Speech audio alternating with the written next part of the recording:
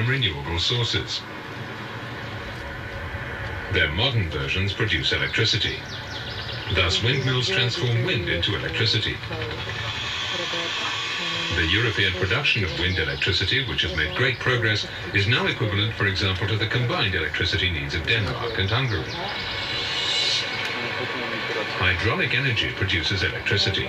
Small hydraulic plants or big dams, the production process is the same. The energy potential of a head of water is converted into electric energy.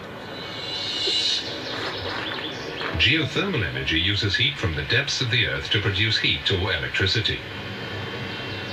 At just a few meters below the surface, already heat pumps can extract heat from gardens to heat houses.